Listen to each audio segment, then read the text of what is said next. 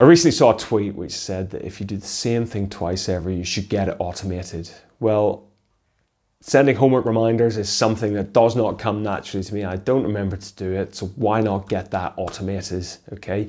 Today, I'm going to show you how I can get Notion to speak to Microsoft Outlook and send a reminder email to all my students on a schedule I want, for example, exactly 48 hours before the homework's due, using an intermediary app called Zapier. Now, if you've been around the Notion space for long, you know that Zapier is like hyper-powered to link into Notion and link out to a couple of thousand other apps. And in this case, we're going to link it to Microsoft Outlook and show how we can drive emails automatically to whoever we want to from a Notion table, from a database in Notion to those students or anyone else, any other emails that you want to send on an automated schedule, just stripping away the admin for us and improving the outcomes for our students. Let's jump into Notion, Outlook and Zapier right now.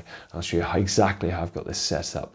Okay, here we are looking at the example class homework due reminders app using Zapier to automate the reminders that my students receive, telling them that their homework's due exactly 48 hours after the reminders received, or sending the reminder 48 hours before it's due in, okay? Now the link to this exact Zap is in the description of the video, so please do jump in there, but I'm just going to talk you through what I've got it set up as, okay? So when we go into Zapier, we need to set up a new Zap, and this is the Zap that we've got. It's at the highest level, it's a 3-stage Zap. We've got a trigger, and then we've got 2 actions, okay? So the trigger is that a new database item is added in Notion. Now that item is the homework in our homeworks database, okay?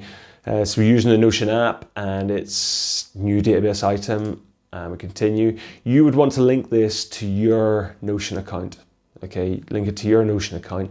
Lots of videos out there showing you exactly how to link Notion to your Notion account to Zapier, so I'm not going to go into that right now, okay? But you can find stuff like that on YouTube already.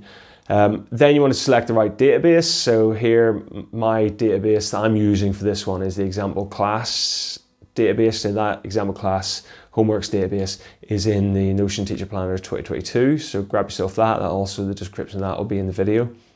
The description of the video. And when you're setting it up, Zapier then goes looking for an example in your in that database, finds an example database item which you can then look to make sure that is actually the right database. It's got the right properties in there which match roughly. It doesn't look exactly what it looks like in Notion, obviously, but it is the right one. Okay, so that's fine. We hit continue, that's cool. Then we've got a delay. So because we don't want our reminder email to be sent immediately upon the homework being set, we want the delay to hold off sending the email until exactly 48 hours, in my case, 48 hours before the homework is due. Okay, so we jump in here and we use a delay by Zapier app. And we delay until, there's other delay, we could delay for or delay until after some other actions have been completed. This is the delay until, okay, continue. And I'll show you what the Notion database is set up like shortly, but at the moment we delay it until our properties send, let me see, until our properties send reminders date start is, and I'll show you what that is shortly when we jump into the Notion database to have a look at that. How should we handle dates in the past? This is only going to happen upon first setting up the Zap, but if it's, I was just told it to continue if it's up to 1 day. So if that reminder is meant to be set within the last 24 hours, then it would still send upon setting up the Zap. But obviously that's only going to count when you've initially set it up. And then we can tell Zapier just to retest that this stage works. So we test that. Delay schedule ran successfully about 3 seconds ago. That's fine. I've never tested it and it's not worked, so I don't know what would happen then, but it always seems to have worked for me, so that's fine. Hit continue. Then we jump into Outlook and the action we want to happen now. So after the trigger and after the delay, we now want the email to be sent in Outlook. So we choose Outlook, which will be up here. I've already chosen it in this app and it'll be already chosen for you. We want to send an email. There are other options. We could create an event or a contact or a draft email. I just want the email to be written and sent straight away. Okay, so we'll send the email. We'll link it to my Outlook account, which is fine. Then we set up the action and we want it to go from, if we want it to go from our email address, we leave it blank. So I've left this blank. I want it to go from my email address. I want it to go to, well, I would change that to whatever the email address is for the class that should receive the reminder. In this case, I've just done it Notion for Teachers at gmail.com just for demonstration purposes. Then we jump on down and we're further selecting other Notion properties to drop in amongst some text, okay? So I want every one of these reminders to say maths prep due in 2 days. And I want then we've got the title of the prep. In this case, it was subtraction. So you'll see in the email that's received that the title, it'll say maths prep due in 2 days. Title is subtraction. Set on, and then it's the set date. So the student knows the title and they know the date the homework was set on, which is fine. And then you can include any text in here. Now this is using HTML and I am no expert in HTML at all. However, quick Google, I was able to find that a return is that symbol, or those symbols.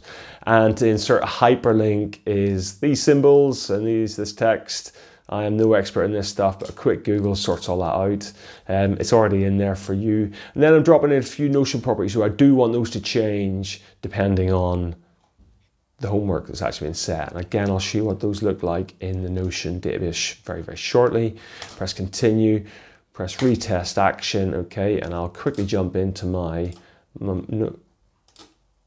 we'll see that reminder will drop in here. There it is.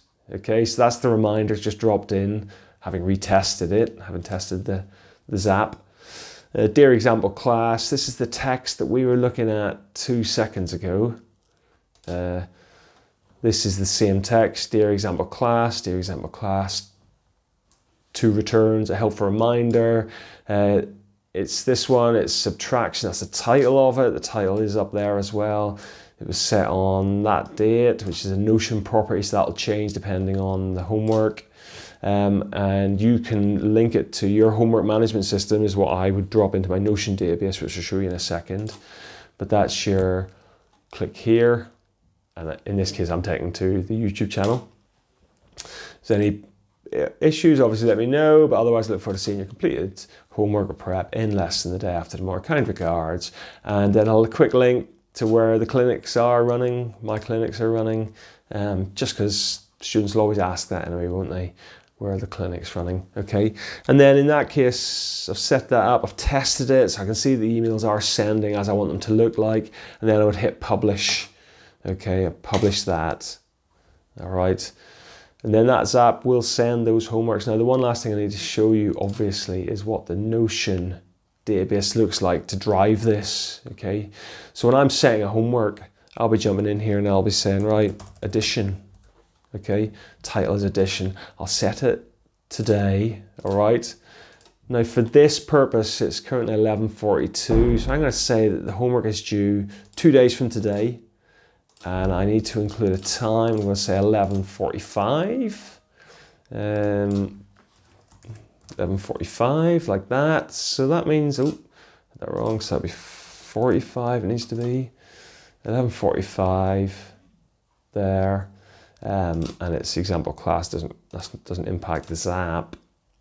And I'll include the link to the YouTube channel again. So there's a new homework addition. It's due in 48 hours and 2 minutes. So that means that in 2 minutes, this reminder will automatically land into my Notion for Teachers email inbox, because I've got it set up to send to that email inbox, okay? And those are the properties we've got. Now, just one thing while we're waiting for that Zap to drop in, what we will notice is that I've got my date the homework's set, date the homework's due, and those are manually, I'll set those completely manually. What I know is I want a reminder to send exactly 48 hours before the homework's due. So what I've got in this, for this column, This is the one that drives the delay. Okay, the delay is set on this. The Zap delay until is set on this. It's a formula. I want to edit that property. And I can come in here and edit the formula. And that's it. So it looks for the due date. It's a date subtract. And the due date is the property. Due date, we're subtracting 2 and we're subtracting days from it. Okay. So that means that whatever I set as the due date, the send reminder will send exactly 40 hours before, because I've chosen, that's the formula I've said, to subtract 2 from the due date. Now, if you want to send 1 day or a number of hours or a week before, or it's any other reminder about your teacher workspace, you could change that. I've set it as 40 hours. I think that's about the appropriate length of time to give students a chance still to do the homework. And chance still to do the homework and get help with it if they need it. Something I'm considering, oh, there we are. So the clock has hit 11:45 on the 11th of November. Okay, the send reminder was due to send on the 11th of November, 11:45, and there it is, it's popped in.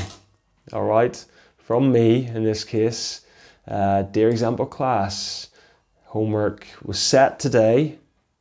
The title is addition. Addition was set today. It's linked to the homework management system there. So that's a link. For me, it's that YouTube channel, but you could set anything you like in there.